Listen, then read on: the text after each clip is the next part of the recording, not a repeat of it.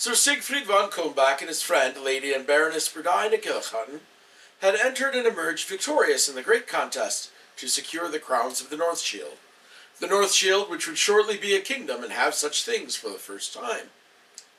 Cold, perhaps, is this land oft times, but warmth from hearts such as theirs radiates ever for the North Shield's people, who are kin each to one another and to all those folk who wish to be counted part of our family and clan. As those who must later and first wear the mantles of North Shield's king and queen, it fell to them and their advisers to devise a system of reward and recognition for their folk.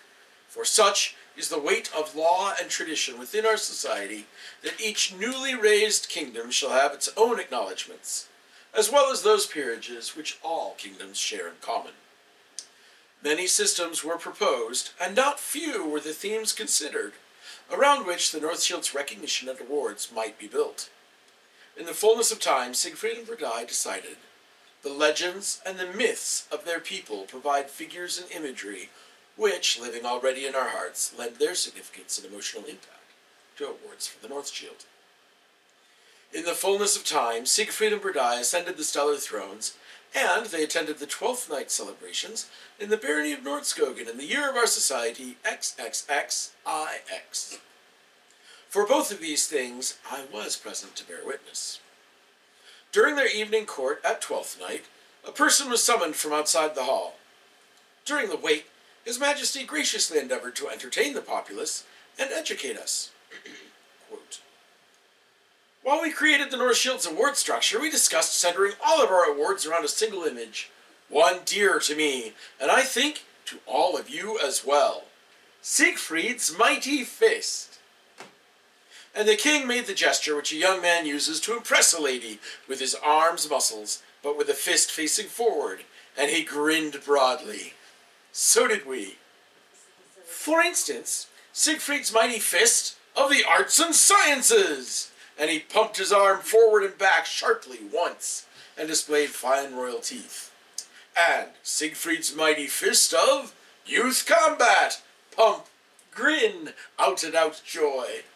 And say, for service, Siegfried's mighty fist of, and his people joined in perfect unison with them, service, muscles and fist, grin. Yes, my people are smart. I knew you'd catch on. We all of us there in that court appreciated this lesson in our kingdom's early history and some behind-the-scenes conversations. And now you at home can too. And of course, we appreciated laughter and shared merriment. Periodically, Siegfried Rex himself, in any lull, displayed his mighty fist and his equally mighty grin throughout the rest of the court, calling out Siegfried's mighty fist of, making the mighty fist gesture, and grinning broadly, just a bit madly in some cases. Enjoyed the status of popular pastime. Really long. These things became a running joke throughout court and beyond. Joke only because the mighty fist was not chosen as award symbolism.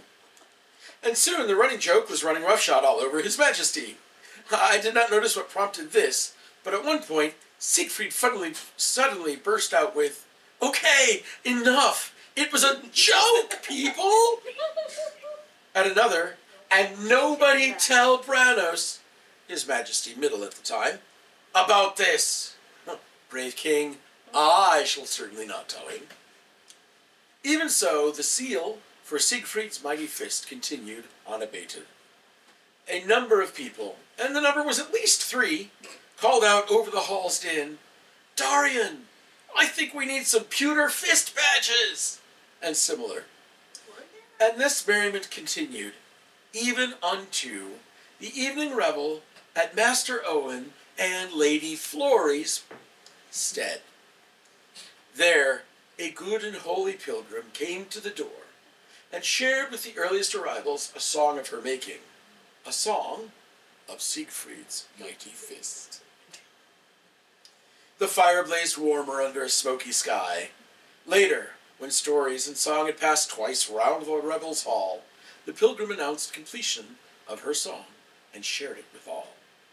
Thus the pilgrim became our inspiration, and it was determined that we each should, well, you hold this book in your hands now.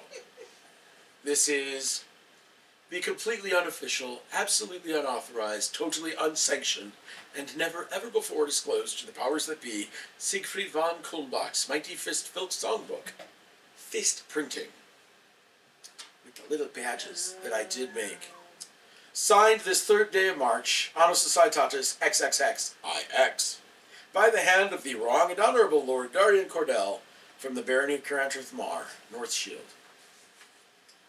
And here we have it.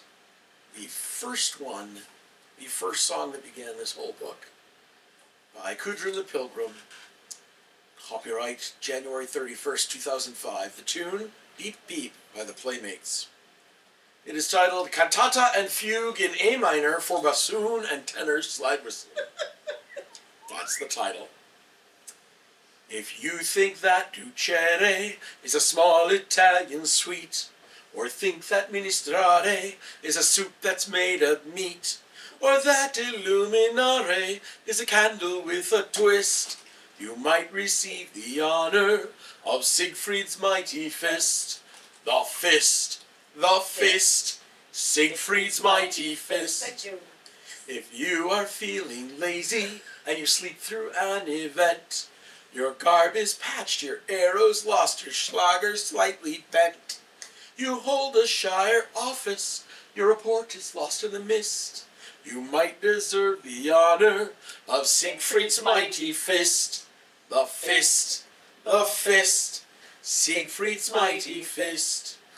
If you can bake a strudel, or make cappuccino hot, or serve a feast for hundreds from a tiny little pot, or kill 1,000 foemen with one blow upon the list, you might escape the honor of Siegfried's mighty fist.